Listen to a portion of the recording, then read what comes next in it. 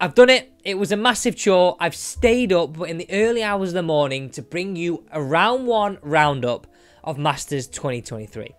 So I'm going to say it. First things first, this is Tiger's last ever Masters. It's got to be. As much as that breaks my heart, watching him play round 1, I was absolutely wincing. Like, get down in the comments. What do you think of this? Like, guys, we're up late here, and also please do hit that thumbs up button. Show appreciation for bringing you this video. But what do you think? Did you see him walking down? Like, right, okay. So the example I'm going to give you here is the 18th. 18th round 1. Ball was so far above his feet, he had 1 foot out the bunker, 1 foot in the bunker. He hit this shot, and it was just like, oh, you could see the wince on his face, like, as he bounced back. Like, he didn't want to put any more pressure on it. He just looked like, I hate to say it, but a broken man. And there's been some interviews that he's done pre-Masters and after round 1 that really confirms this for me. I think this year could be the last time we see him play all 4, and the last time definitely at the Masters. Like, one thing I would say, when will golf let him go? I think it's golf right now that needs him more than he needs the golf. Like, I'm not talking a financial aspect. Yes, I know he's searching to get the all-time major record and to beat Jack Nicklaus. I know that. But I think it's golf holding on to him right now. And I'm going to be honest, I think golf needs to let him go. So he shot a +274 round 1. This has put him right now just inside the cut line, and he goes off in round 2 today at 18:24 UK time. So will he make the cut? First and foremost, I'm going to be perfectly honest right now. I think he withdraws. I think he withdraws this round, or he misses the cut. It is such a shame to see him in this space. We all thought, seeing him at the start of the year, the Genesis, that he was back. He looked back to his old self, hitting these long drives. But what you didn't see is him going round Augusta National. This golf course is incredibly hilly, so undulating. You have to stand and put pressure on other parts of your body you didn't know you had to, playing a general PGA Tour golf course, playing a general golf course in general. So, let me read this quote for you. So this came, and I found this from CBS News. So, Tiger Woods, 47. This is what he is quoted saying. "I don't know how many more I have in me," Woods said to answer a question from CNN Sports' Dan Riddle. "So, just to be able to appreciate the time I have here and cherish the memories. Appreciate the time I have and cherish the memories." In other quotes, after round 1, he said he was out there in constant pain. Constant pain. I don't know how much longer he can go on with this. So, as well as Tiger Woods, which is a really sad story, and hopefully you can sort of see, actually, like, when he won in 2019, I 100% cried. Like, he is my hero for golf, and to see him in this space, I don't know, it makes me sad. But other people that have withdrawn already from, I'm saying like he's withdrawn already, but other people, I feel like he has, the way he looked. But anyway, other people that have actually withdrawn from the Masters this year is Kevin Na, is one of the people who withdrawn. And also world number 8, Will Zalatoris, are the first 2 to withdraw from the Masters in 2023.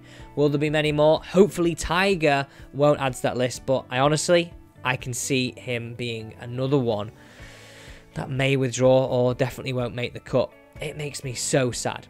Okay, guys, in other news, let's keep you updated with everything that's been going on at the other end of the leaderboard, right at the top.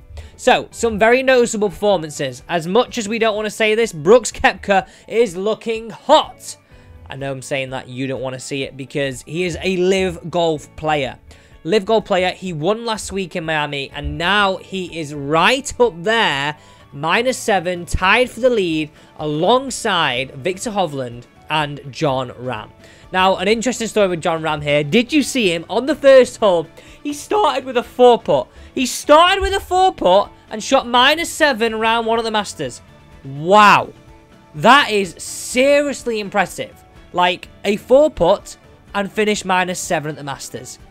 Out of those 3, who looks most impressive to you? I know Hovland is obviously very, very impressive, but the 2 that have got to be on your radar, is obviously Rahm, a major champion already, formidable at the start of this year, winning 3 of 5 at the start of the year, and Koepka winning twice and making live golf history. He could seal his ticket to the Masters for eternity by winning this week, which I know might ruffle a few feathers, but some seriously good performances. Another good performance by one of the leading amateurs, Sam Bennett. Wow, seriously impressive. Congratulations on that. Like, he is looking sure to make the weekend. Now, we're only in round 1, and things can change, and when you've got a card in your hand, and when you're playing to make the cut of the Masters, things aren't easy. But what an impressive performance so far. Now, this is even more impressive for me. Now, it's nothing to do with how anybody's playing. It's to do with the coverage. I have watched what I think was one of the most impressive pieces of TV ever, and we have to see more of this. And all of you have been reacting all over Twitter, and I can't wait to share your opinions. Rory McIlroy, 9th hole. Please tell me you saw this. We got the best insight to what goes through a tour player, an elite tour player's mind, as they played the 9th hole. Now, this was seriously impressive. We saw him from the tee, and when I first saw this, I thought, oh, he's going to walk down the fairway and then we're going to leave him. He had what was an AirPod in, I think, and basically chatting over phone to 2 of the presenters. He was talking them through the shot, through the putt, through what he was feeling, his conversation with his caddy, and at the very last minute, he just took the earpiece out and put it back in after his approach shot. This was honestly the most impressive piece of TV and actually Masters history, the first time it's ever been done there. And please, let's have it every single round, including round 4. This is just what we've got to expect. This is what we want to see from a TV perspective. This is the best coverage because we're getting an insight we've never had. For most of us, including myself, we don't know what goes on in Rory's mind, Scheffler's mind, Rahm's mind, Brooks' mind, but we want to know.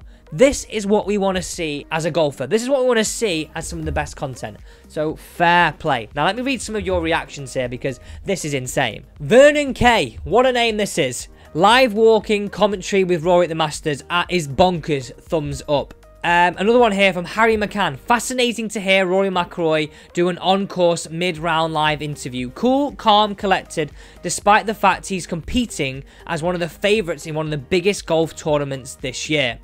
Kelly Summers said, Rory McIlroy making Masters history, speaking to CBS and the world on the green, incredible insight and TV. Another great one here from Joe said, Rory McIlroy doing a walk and talk mid-round at the Masters, hashtag game changer. Now, I don't get this. We've got one here in from Dean as well saying, why on earth is Rory talking to these clowns in the commentary box? Maybe he should just concentrate on his golf. Come on, Dean. I'm sorry, mate. I can't agree with you there. Like, this has got to become part and parcel with being a top-level professional golfer and providing not only some great golf, but also entertainment. Golfers are now in the entertainment business. I know you might not agree with that. They're professionals, but we want to see this. Dean, I 100% don't agree with you, mate. This was, for me, some of the best piece of TV I have ever seen. Guys, thanks so much for watching. I hope you did enjoy this video. If you did, please do hit the thumbs up button, show the appreciation. And if you do want to see another one of these roundups after round 2, let us know down in the comments box. I do hope you enjoyed the video.